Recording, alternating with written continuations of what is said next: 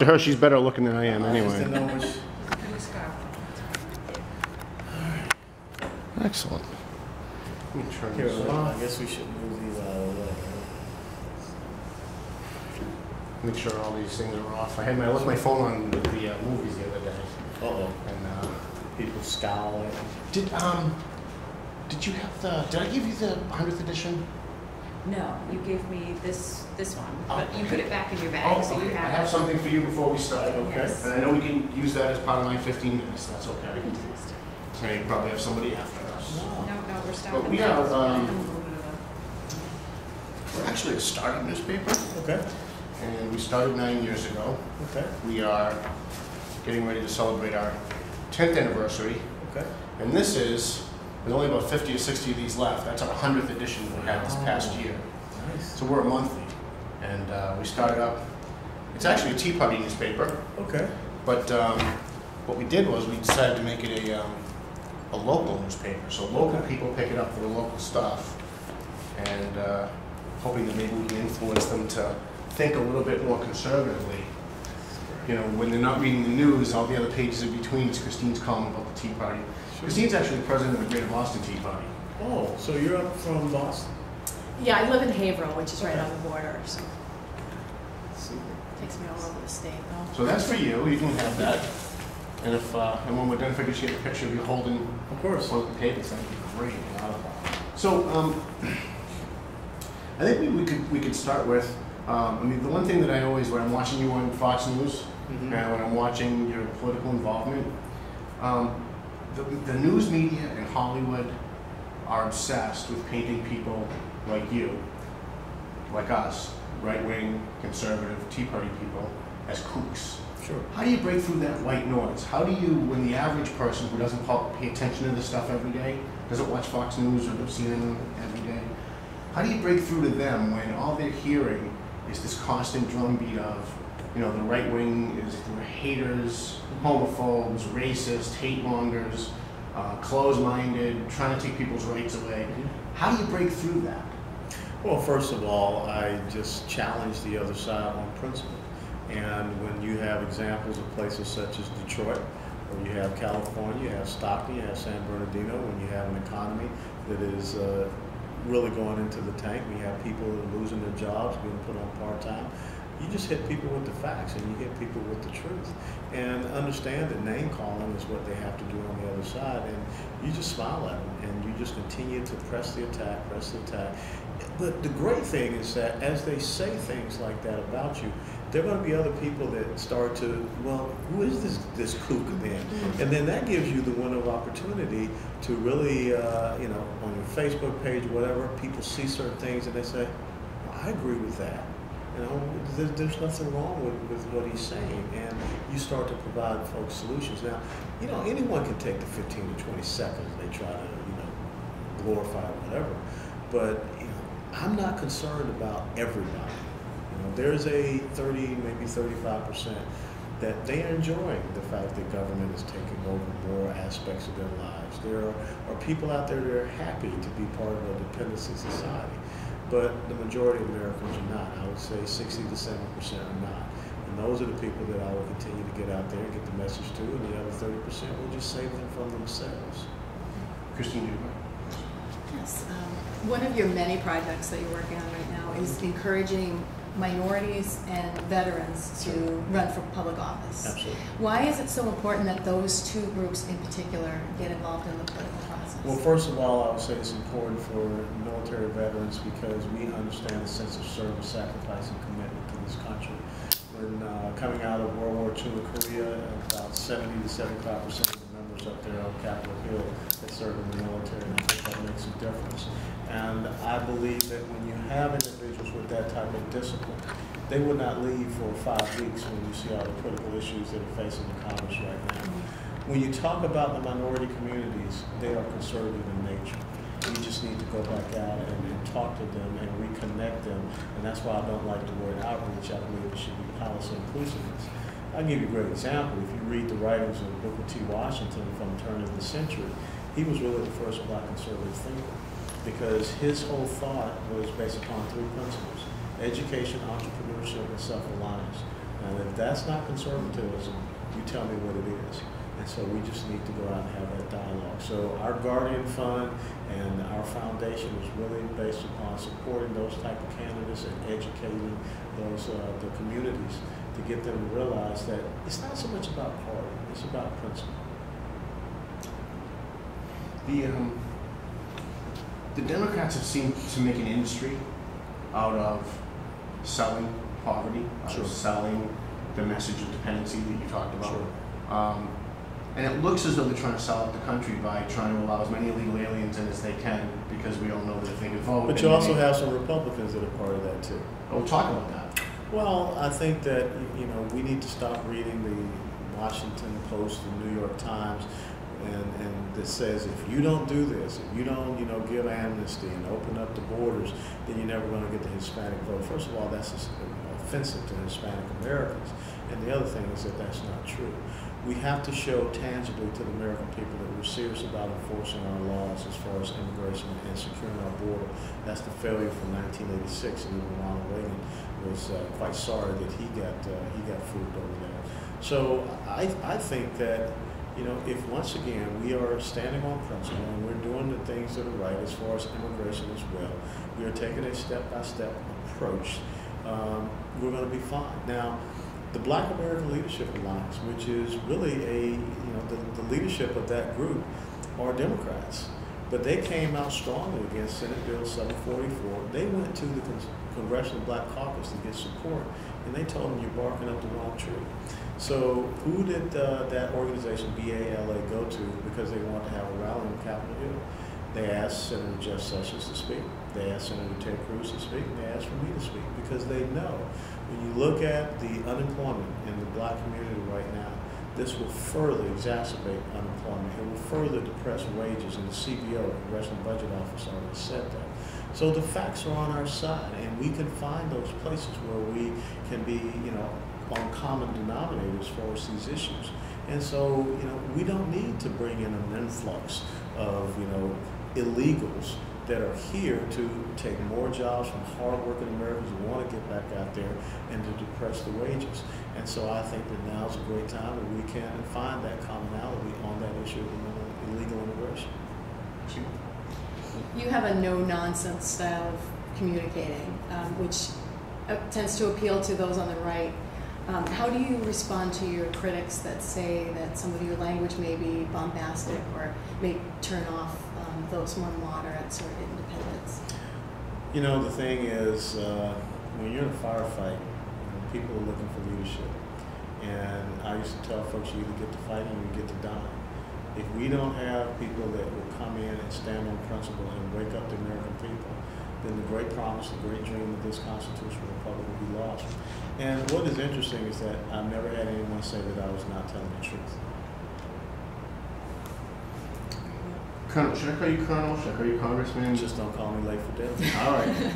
Well, dinner's at what time? 6? Yeah. We'll try and make sure you get there. And I'll also tell you, there's a Southern quality to be very forthright and straightforward. Mm-hmm. That's how my parents raised me. Mm-hmm. You know, I often talk when we have Tea Party rallies about using the language of the media, the language of the liberal.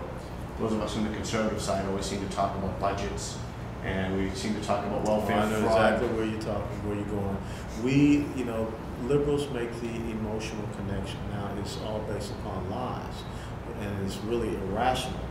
But they do make the emotional connection. You always hear, you know, we care about you, we're out there for the middle class, there's a war on women and all of this stuff. We need to be able to, as in judo, take what they see as their perceived strength and counterbalance and throw it against them. And take their language and turn it, because we need to make the emotional connection. We need to go in, you know, I'll give you a great example, and I've used this before. In the presidential election, you know, Mitt Romney should have gone into Detroit. And this is the commercial.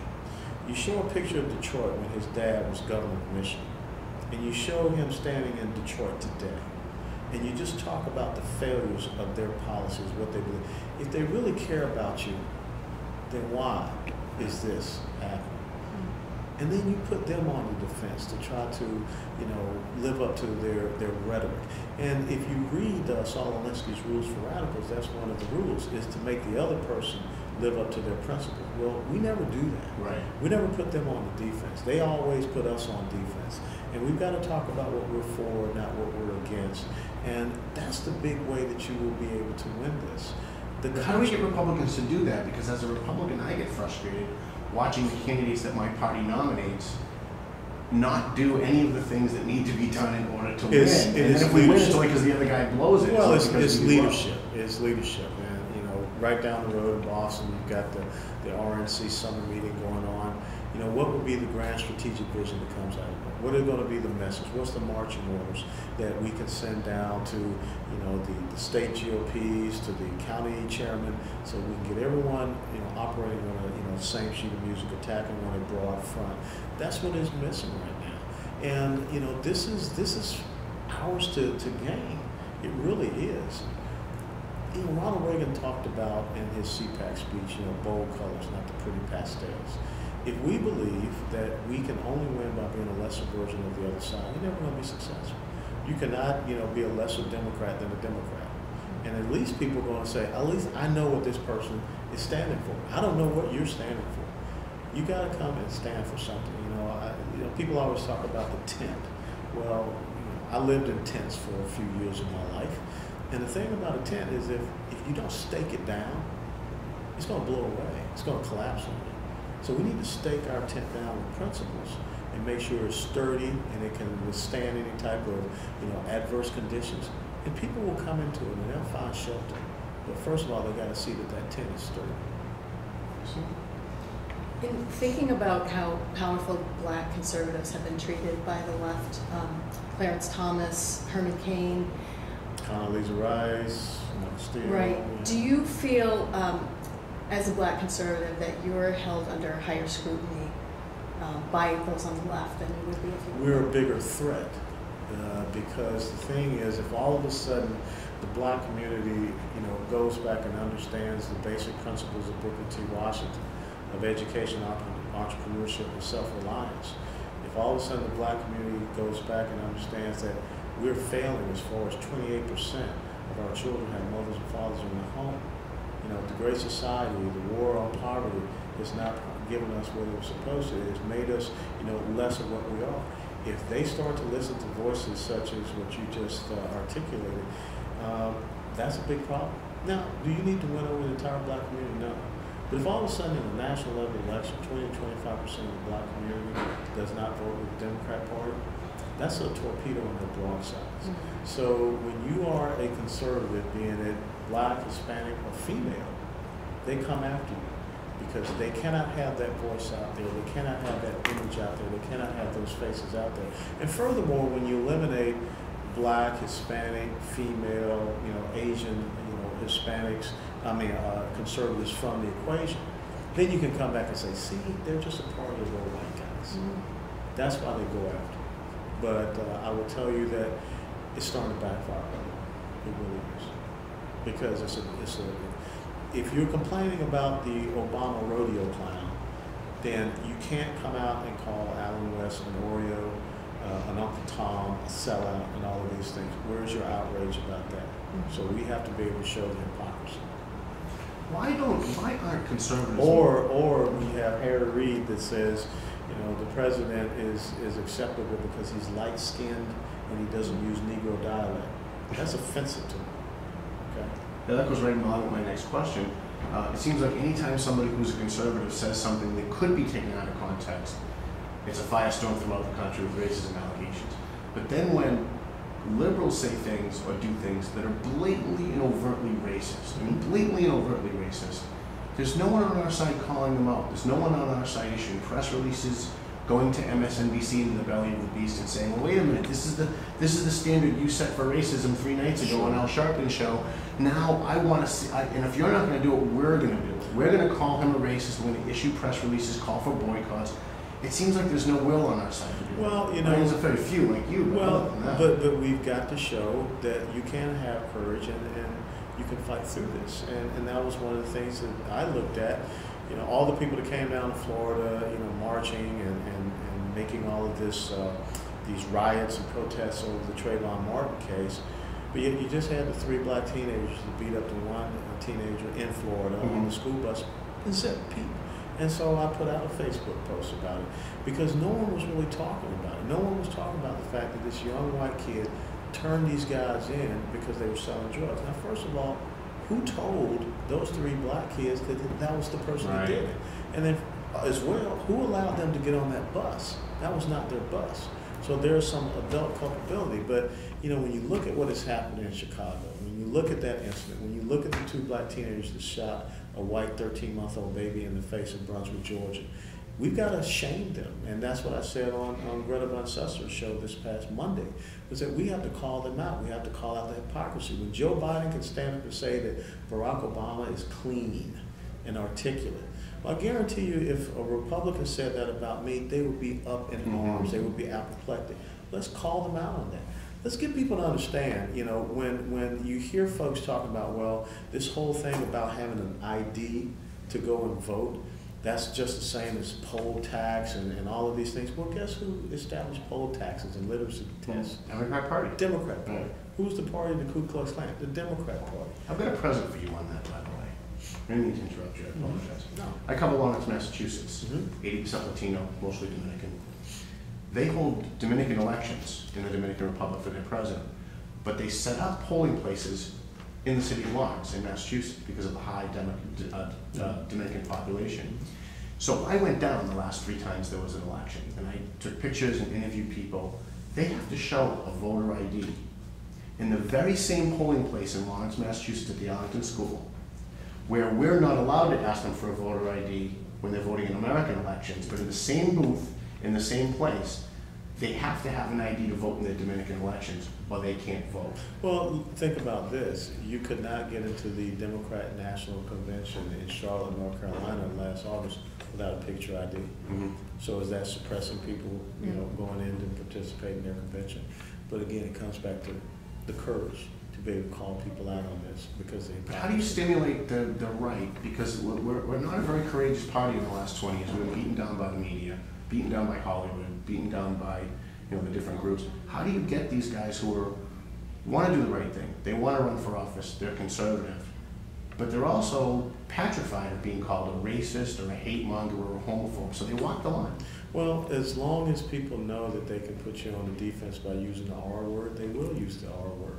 And until you find the intestinal fortitude to push through that, they're going to continue to put you into a box. And, you know, that's one of the things that we want to do with our Guardian Fund, is to get people that will be out there that aren't worried about the name calling. They're worried about their country, and they'll push through that. And until we get courageous leadership, you're going to continue to see, you know, the wishy-washy, mealy-mouthed wussification of the Republican Party, and we can't have that. America needs us to stand up. America needs us to be America's party. America needs us to be the loyal opposition. America needs us to show that we will be the bold, visionary leaders to get this country back on the right track, so that the promises of, you know, better opportunities for each and every one of us and for our children, grandchildren will be sustained. Christine, last question. We need to wrap it up real quick, but just quickly, you have said that Republicans need to start playing chess instead of checkers. Yes. Could you elaborate on that? Well, I mean, chess is a strategic game. And in it being a strategic game, you're thinking about the second and third move before you make your move. And that's what we need to be able to do. We don't do that very well. You know, checkers is fun. I mean, it's like bam, bam, bam, bam, bam. And that's what we get caught up in. We really need to sit down and have that bold strategic vision that is laid out. And you have to have contingencies. There's no doubt about that. But, you know, hopefully coming out of this RNC summer meeting, they can, you know, here's our plan. Not this autopsy report that's basically, you know, sticking a hot poker in your eye, but to say this is the direction that we're going in. These are our tent stakes. And we're going to make a sturdy, strong tent for people to come in and find shelter from this failing economy, from this failing Affordable Care Act. We're going to do something about energy security. We're going to do something about national security. We're going to restore some of these traditional values that make sure that we don't have children that are being denied the opportunities because we don't have, you know, solid family units anymore. That's what we have to talk about. And therefore, you'll get the American people to come to you. Ronald Reagan made a clear choice between Jimmy Carter and himself. And guess what?